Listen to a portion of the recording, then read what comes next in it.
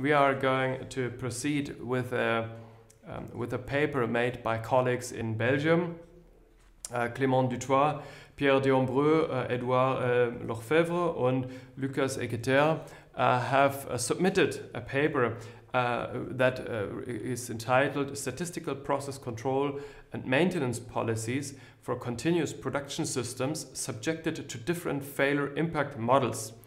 And again, this paper is a review paper, and we are interested to see the results of this group of authors. Hello everybody, I'm Clément Dutoit from the University of Mons in Belgium, and today I will present my paper called Statistical Process Control and Maintenance Policies for Continuous Production Systems Subjected to Different Failure Impact Models, Literature Review. So for the industrial context, the quality has become an important strategy for competitiveness for companies because the improvement of production quality decreases the unit cost because there is less scraps, and so the non-conformity percentage decrease. The consequence is by applying preventive method we can save a huge part of the production cost. We have also a double link between maintenance and quality because maintenance action improve the quality of the production, and also the quality control can act as alarm to trigger maintenance action. So this is the reason why we want to optimize both together. The main objective of this paper is to propose a methodology to optimize maintenance and control chart for a continuous production system, and so to find the optimal value for the maintenance period, the sampling parameters, and the control limit. And so we will create a model, and the first step is to perform a maintenance literature review to understand the models for modeling production system, and special attention will be devoted to the failure impact models. That's to say, the way a failure modifies the monitor indicator, and the final goal is to reproduce a faithful model for the real system and optimize it. So the first step in the literature review is to identify the quality indicator, which is the most important features for the customer and its measurement. And so in the literature review we'll see that the quality indicator is often modeled by a normal law, and the distribution function is given in slide 4, and we have to know that the real mean, mu, and the real standard deviation are estimated for the normal conditions to obtain this law. For the failure simulation, the most frequently used reliability law is the Weibull law, which can represent various mechanical behavior, and we have two parameters, beta and eta, and the cumulative distribution function is given in slide 5. And to obtain the failure time, we will use a Monte Carlo simulation. For the failure impact model, we have to model the impact of the failure on the quality indicator, and so this relation between failure and quality indicator is very important for the optimization of the controlling strategy, because the control chart, the optimal control chart, it will not be the same. And it's not very developed in the literature, and the question is, we have a production system that produces items characterized by a normal law, and then we have a failure, but what happened after the failure? How is the quality indicator changed? And so there are three different models conventionally used in the literature. The first one is explained in slide 7. So the first model is the displacement of the mean of the quality indicator. So we have a normal indicator until the failure time, and then the mean is changed to obtain a different quality indicator. The second model is a linear drift in the quality indicator, as explained in slide 8. And then we have displacement of the mean and a drift of the standard deviation, explained in slide 9. And after the failure, the change, the mean and the standard deviation are changed. New failure impact model can be created by any combination of modification in the mean or modification in the standard deviation. For example, we can use non-linear drift, such as parabolic, exponential, polynomial drift, and these drift can have a physical meaning related to a given phenomenon or not. And the chosen failure impact model will be the one that best suit the real system data. And for a given system, it's important to know how the quality indicator is impacted, because the efficiency of the control chart will be different. Stochastic processes, we have also the possibility to use these processes to optimize preventive maintenance, because they can model the degradation, and so they can be used to model the degradation of the quality of a production. And so we will use gamma processes for their monotonic evolution, which seems better for modeling a quality indicator. So the stochastic process that follows a stochastic gamma process is defined in slide 12 with two parameters, the shape parameter and the scale parameter, and this stochastic process is characterized by positive increment, which can be used to model degradation. And so an example is given in slide 13 with different evolution for gamma processes. For the quality control, we have 4 different charts used in the literature: the mean chart, run chart, the exponentially weighted moving average chart, the cumulative sum chart. And so for the Shua chart, we have the mean chart, for which the indicator is the average of the sample. The control limits are given by equation in slide 15, and we have also the run chart with a quality indicator, which is the range, that's to say the difference between the maximum value and the minimal value. And so for the control limit are obtained with tabulated coefficient for this run chart. The exponentially moving average is a chart that consider the previous measurement, and so the indicator is defined in slide 16. And so we have lambda, which is the coefficient, the weighting coefficients, which allows to give less or more importance to the previous measurements. And the control limits are also given with some tabulated coefficients. For the cumulative sum chart, it's a chart which takes into account all the sample collected, and so the quality indicator is given in slide 17, and we have different parameters in this chart. The particularity of this chart is that there is no control limit, and so the interpretation of an out of control is obtained using the slope of the plot. For this literature review, we have some limitations, and so the first one is that in conventional preventive models we don't integrate the quality control. So for the use model, we will integrate the quality control in the maintenance decision. Secondly, when we have a model that deals with preventive maintenance and statistical process, we rarely integrate the process variable that affect the production in terms of quality. And so in the proposed model, the failure impact model is known and allows to quantify the quality loss. In the literature review, when we have a description of failure impact model, they are usually used.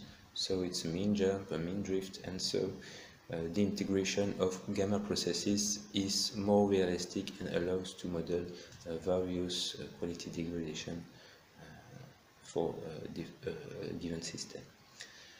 And in the literature review, we have seen that it doesn't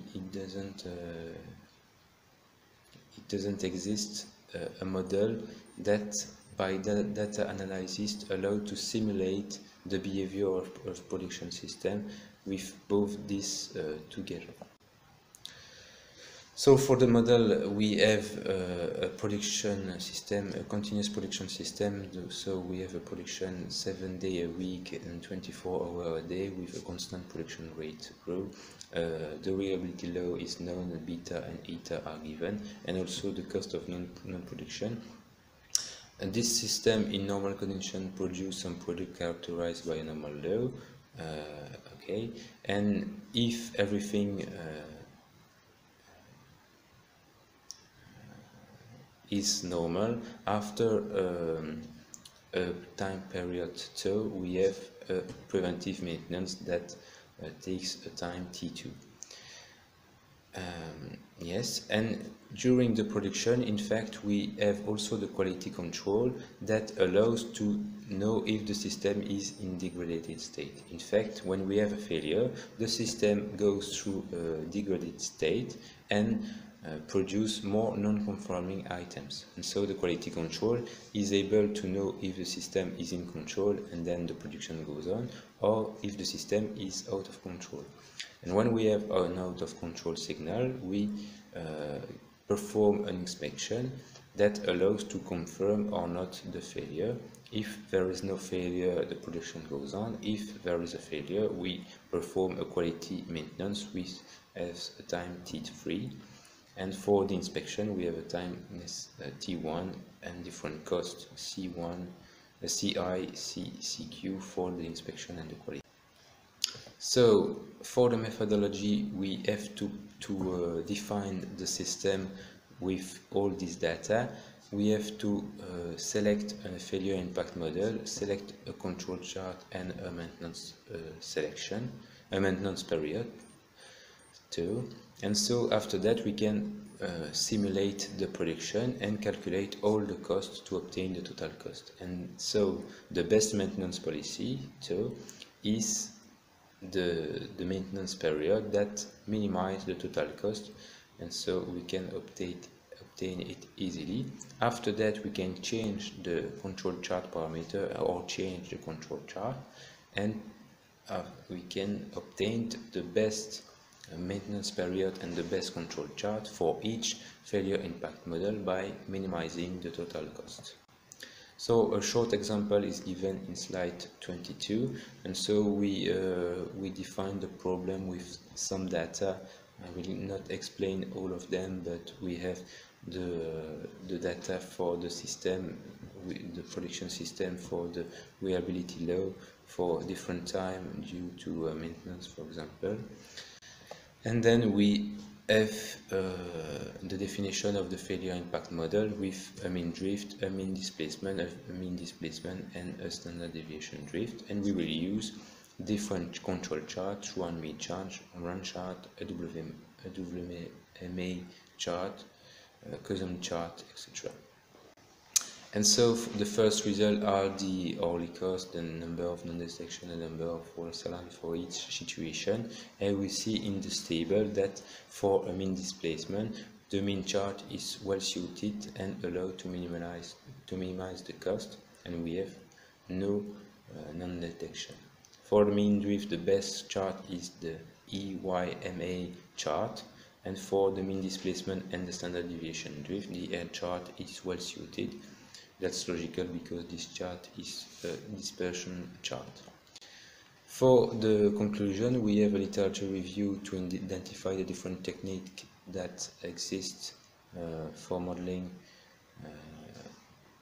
production system, and we have a first model for optimization of maintenance and quality control for continuous production system.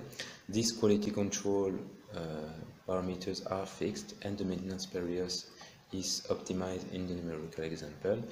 It allows a possible comparison between the different charts, and we can detect all the problems. We have different parameters that are calculated: number of false alarm, number of non-detection of the failure, availability. In perspective, we can integrate new failure impact model in the numerical example. For example, gamma processes. We can optimize each parameter using genetic algorithm. Maybe integrate imperfect maintenance or opportunistic maintenance, modify the non-quality cost in a constant cost, for example. So thank you for your attention, and please, if you have any questions, feel free to ask.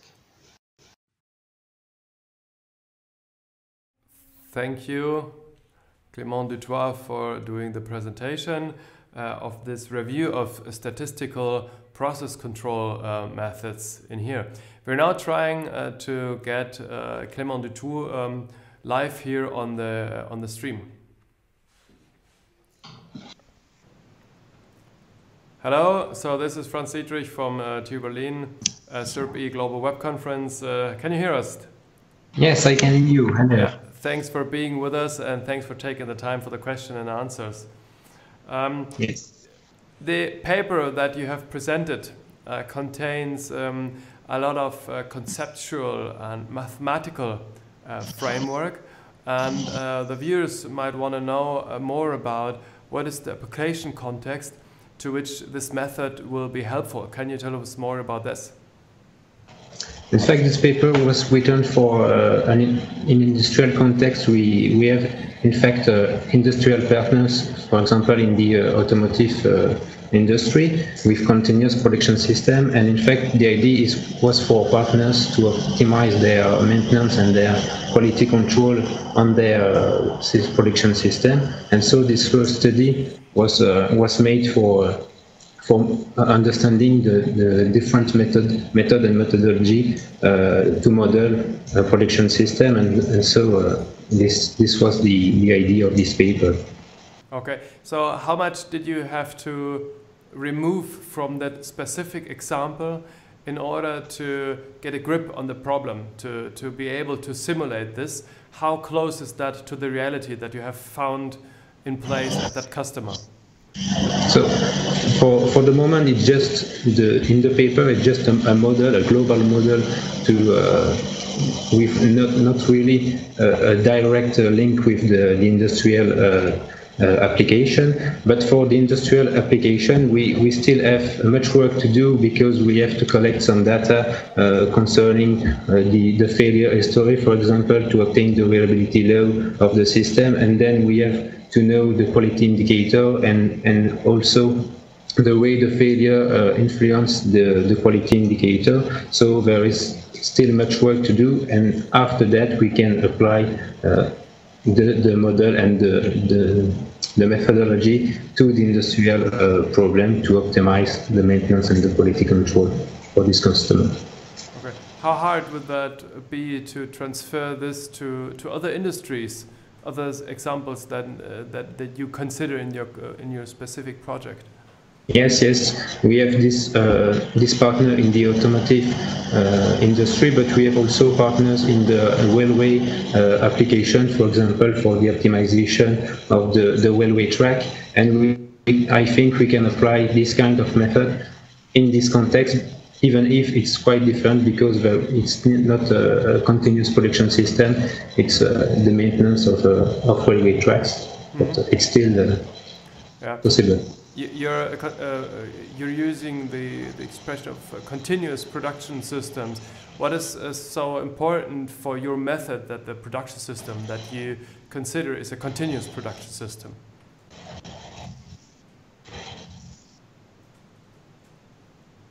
Hello, can you hear us? Hello? Okay, we can hear you again. So what is, how important... Sorry, there is a poor quality of... Okay. I can't hear you. Can you repeat the question? Yes, sure. How important is it for your method that the production system that you analyze is continuous? Yes, it's a continuous production system. No, but why is that so important to have a continuous production system for your method? Is it also applicable to discrete production systems, for example? I can't hear the question. Okay, so it seems we have technical problems right now. The connection is lost somehow. Okay, we will need to end that session right now. I'm sorry for that, that we couldn't discuss the last question anymore. Thank you for joining the question and answer session. I hope you can hear me right now. Thanks for being with us, and goodbye. See you for the next time then. I hope you stay with us in the YouTube stream. Thank you. Sorry for the problem. So, goodbye. Thank you. Goodbye. Thank you. So this was the paper about statistical process control and maintenance policies for continuous production systems subjected to different failure impact models by colleagues from Belgium.